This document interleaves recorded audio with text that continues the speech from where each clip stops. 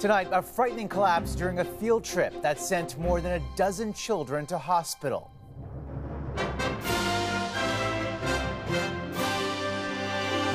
The students and the structure that suddenly gave way. One moment I was on the bridge, the second moment I was falling through the air onto the ground. The panic among parents. I was just totally broke down, like how this happened.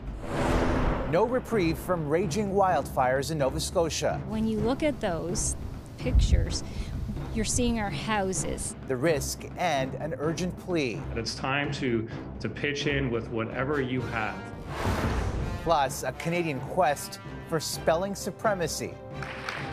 Feels great to represent my country. The final word from Windsor, Ontario's Isaac Brogan.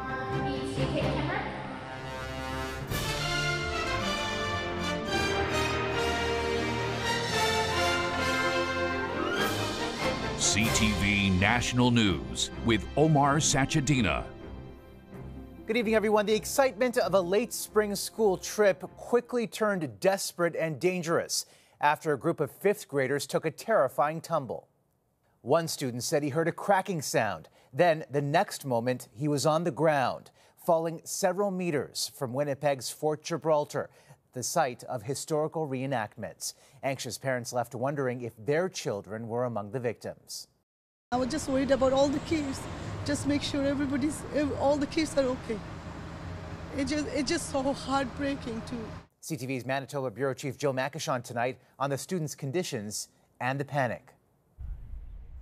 A replica fort is the scene of an investigation focused on a collapsed second-story platform where a class of grade 5 students had fallen 6 meters. This boy says part of the structure gave way. One moment I was on the bridge, the second moment I was falling through the air onto the ground. A code orange was declared at Winnipeg's Children's Hospital, a possible mass casualty event. We assessed 28 patients, 17 of which were transported, 1 adult and 16 children. In the end, none of the injuries were life-threatening. 3 of the students were rushed to hospital in unstable condition. 1 boy needed surgery for a broken bone. He will stay in hospital overnight. It could have been so much worse. We were prepared for the worst. The students, 10 and 11 years old, were on a school field trip to Winnipeg's Fort Gibraltar. The emergency sent parents scrambling, some to the students' private school, others to hospital, as they tried to find their kids. I tried to call the school because there are too many people to calling them. They are not picking up the telephone. I couldn't get any other information. It's just like a horrible experience for me. The city-owned property is a popular tourist site celebrating Manitoba's fur trading roots. It is operated by the Festival de Voyageurs. The elevated walkway was last repaired in 2013, according to the city. The site is now shut down. Winnipeg's mayor said his thoughts are with the affected families, and he thanked Winnipeg's fire and paramedic service for their quick action. City inspectors are on scene. The investigation continues. Jill Makishon, CTV News, Winnipeg. A dangerous situation tonight in Nova Scotia, where the province says a new wildfire has ignited in Shelburne County, forcing more evacuations, including at a local hospital. It's an area where firefighters were already battling the province's largest forest fire ever. This thing has been getting up and rolling like a freight train. In another area outside Halifax, this is what the damage looks like from the air. You can see the burned sections from the sky. CTV's Atlantic Bureau Chief Chris Najkute has the latest. Nearly 20,000 people have been forced from their homes in Nova Scotia, with a new evacuation order issued tonight in Shelburne County. That fire is now the largest in the province's history, growing larger each day, destroying homes and infrastructure. To anyone who's a human being who can see the suffering that's happening to Nova Scotians right now, that we're looking for help. With the hot, dry weather pushing Nova Scotia further into crisis, the province's list to the Prime Minister included military firefighters, trucks, helicopters and firefighting foam, a base camp and command post, and a 50% cost share for modular housing for those who lost homes. Wind gusts and low humidity only fueled the flames to more extreme levels today, and talks of potentially bringing people back to their homes were called off. We are not keeping folks at bay because it's what we want to do. This is to keep people alive. We're hoping it wasn't true. Tammy McKay is coming to terms with losing her family's manufacturing business of 21 years. And it's gone. After this picture was sent to them earlier in the week. I'm devastated. My children are devastated. I know my employees are devastated. Harry and Lutz Kotwitz got out with only the clothing on their backs after the fires took both their home and daycare facility. It's sad to hear the house is gone and all of our personal belongings, but the center was such a big part of my life and the children's and families that I haven't processed that part yet. Halifax's mayor warned of increased fines up to $25,000 for anyone violating the fire ban after more illegal fires were reported in backyards. If you're burning on your property, that is stupid, that is selfish, and that is putting people at risk. Today, these roofers are being hailed as heroes for their quick actions on Sunday, going door to door to alert people after spotting smoke in the distance. There was 8-foot flames that looked like a bonfire, and then instantaneously after that, there was like a 60-foot tree that burst into flame. And there is still no word yet on the cause of that fire. Tomorrow will be another hot and dry day, and rain isn't expected until the weekend. Omar. Entire lives uprooted. All right, Creason Adjutay in Halifax tonight. Creason, thank you. Out of control wildfires have forced nearly 1,000 people from a remote First Nation in northern Alberta. You have no reason to be in Fort Chip whatsoever. As you can see behind, that the fire is raging out of control. The evacuation was done in stages, by air or by river to Fort McMurray. It's the only way out this time of year. The political tension over foreign interference took a new turn in Ottawa today after a majority of MPs in the House of Commons voted for the government's special rapporteur on the file to step aside. The vote is non-binding, but as CTV's Judy Trin reports, it's a call David Johnston swiftly rejected. All those in favor of the motion will please rise. The message sent by all opposition MPs. The special rapporteur is persona non grata. I declare the motion carried.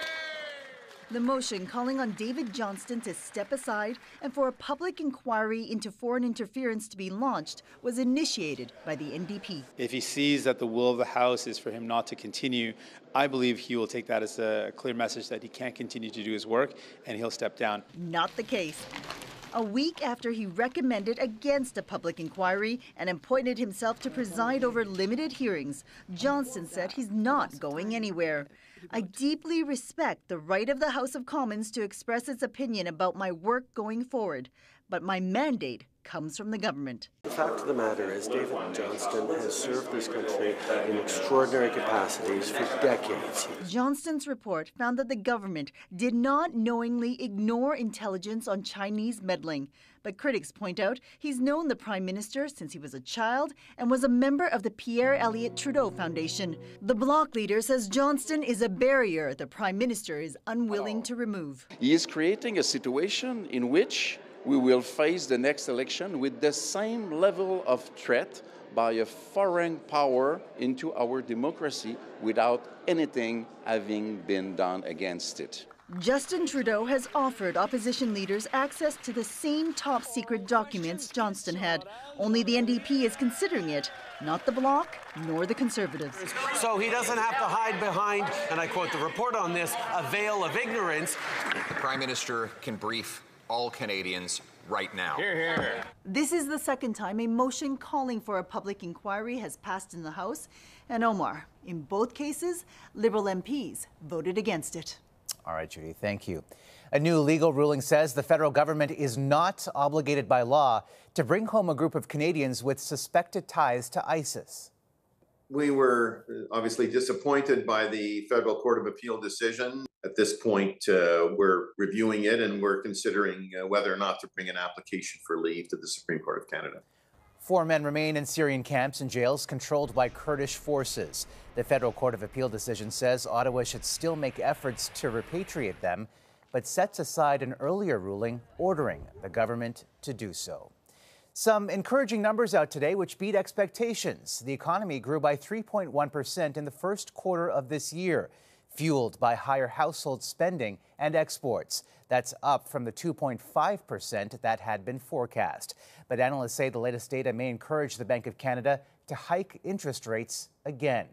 CTV's Kevin Gallagher reports. House prices are rising again, despite the Bank of Canada's attempt to cool them off, with 8 consecutive interest rate hikes, the last one in January. This house was one of them that had multiple offers? Multiple offers and high level of interest.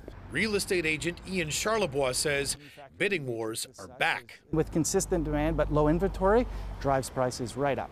The real estate rally is just one factor behind better than expected economic growth. Exports of automobiles, precious metals, and agricultural products were strong drivers as well, after months of recession fears. This is the best recession ever, if it's a recession. So I would say, no, this is not a recession, not yet. The economy might be growing, but inflation impacting essentials like housing, gasoline, and especially food remains high, putting a major strain on household finances, forcing an increasing number of Canadians to use food banks.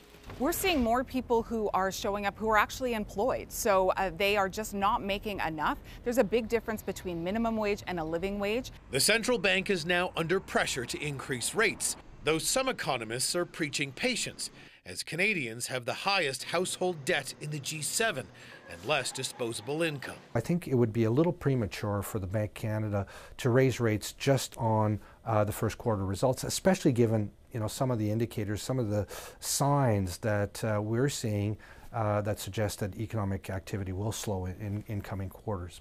All factors the Bank of Canada will have to weigh, as it's expected to reveal whether rates will go up or stay the same next week. Omar? All right, we'll be watching, Kevin. Thank you. The U.S. is one step closer to avoiding a disastrous default after a critical vote in the House. The bill is passed. The bipartisan deal would raise the debt ceiling, suspend the borrowing limit until 2025, and include massive spending cuts. The legislation moves to the Senate, where it must get at least 60 votes before the June 5th deadline. The ever-expanding race for the U.S. Republican presidential nomination is about to get larger. There are reports former Vice President Mike Pence will announce his candidacy next week, pitting him against his former boss, Donald Trump. Former New Jersey Governor Chris Christie is also expected to enter the race next week.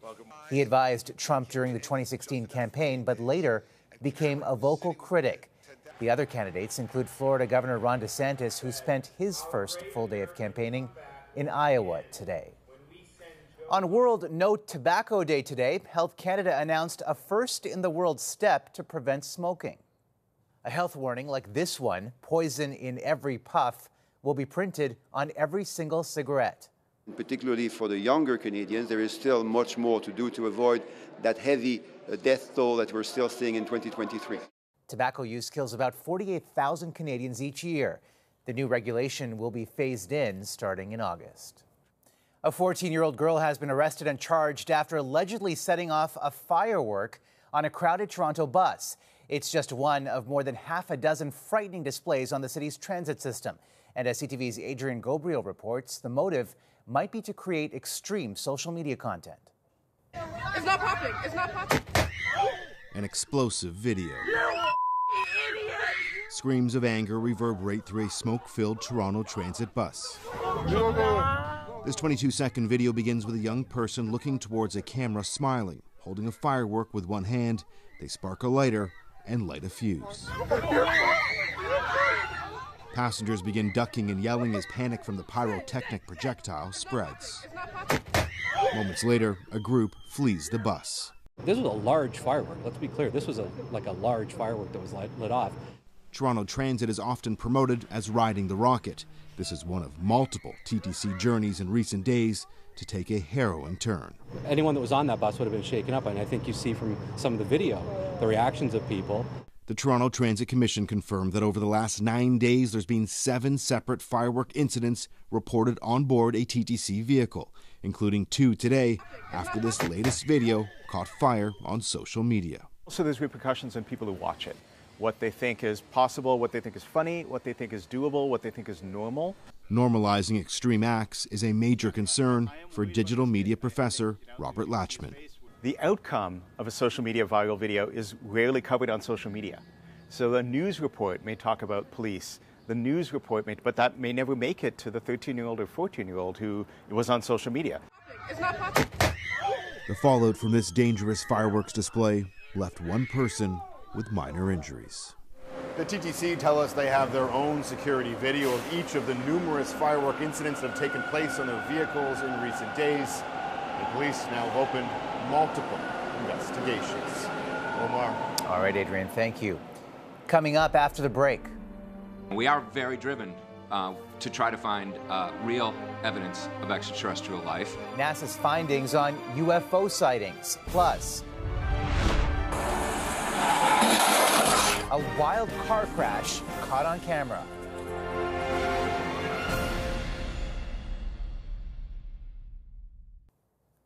Unexplained objects in the sky have long been the subject of speculation and fascination.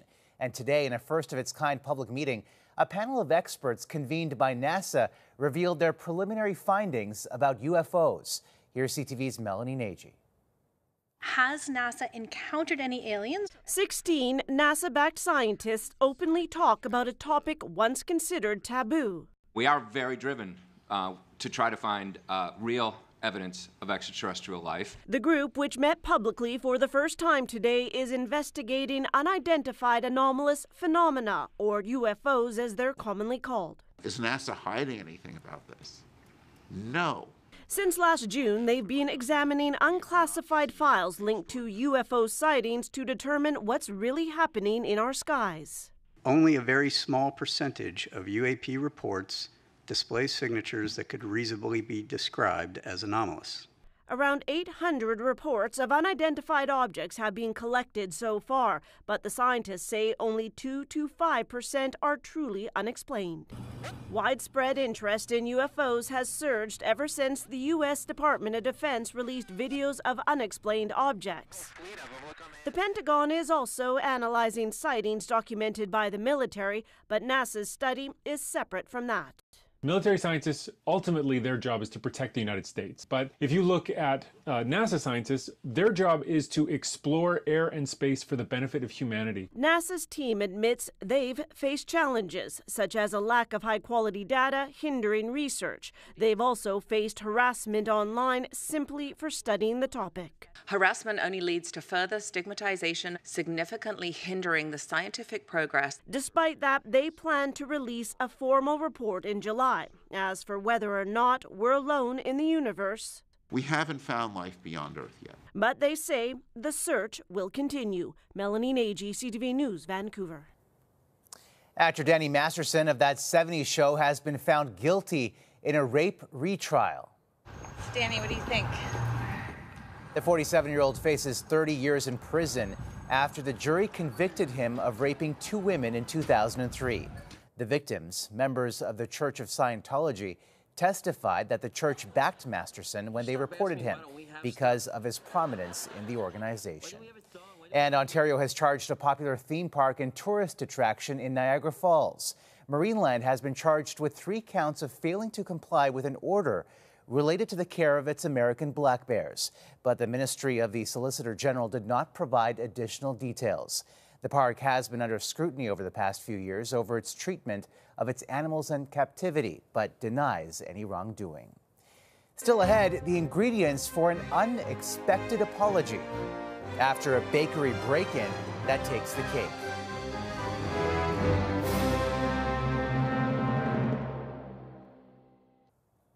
We have some dramatic police body cam video tonight of a spectacular car crash in Georgia. Officers were responding to another accident when another car rocketed off the ramp of a flatbed tow truck traveling about 37 meters down a highway. The vehicle landed upside down, hit another car, and flipped over before coming to a stop. Incredibly, the 21-year-old driver survived. She was taken to hospital with serious injuries. Their proposal by the city of Mississauga to tweak the lyrics to the national anthem hit a flat note. Our home on a native land. The motion to call on Ottawa to change the lyrics has been deferred. It was inspired by Canadian R&B singer Julie Black's rendition of "O Canada" at the NBA All-Star Game. There's a new twist in a bizarre Vancouver bakery burglary. He profusely apologized. He was really, really nice, has offered to pay for the door, offered to pay for the cupcakes. The thief smashed through the glass door at Sweet Something Bakery, but he mopped up his mess before making off with half a dozen cupcakes. The owner says she asked police not to press charges against the suspect with a sweet tooth. A lot of effort to satisfy a craving. After the break, going for the WIN, making Canada proud at a world-famous spelling bee.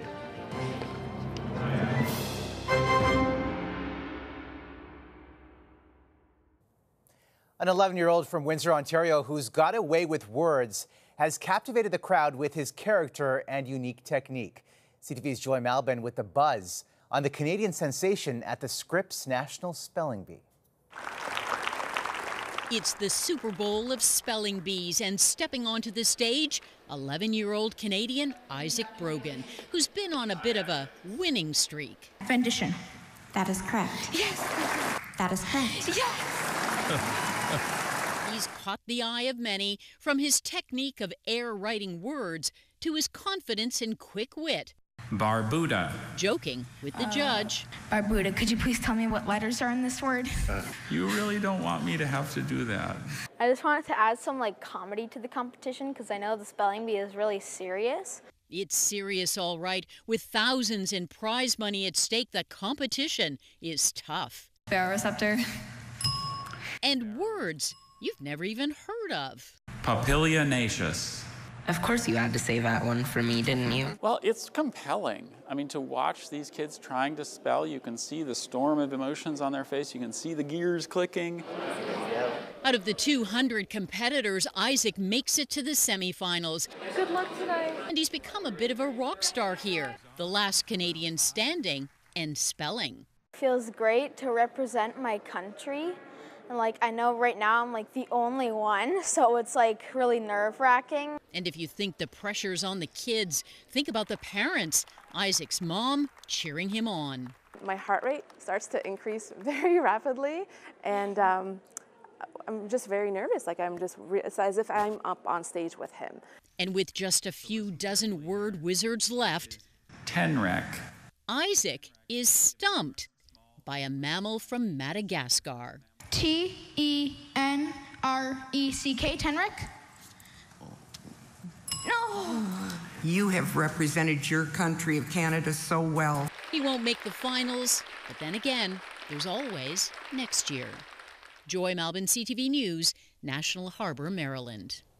No question, he's done Canada proud. And that is a snapshot of this Wednesday for all of us at CTV National News.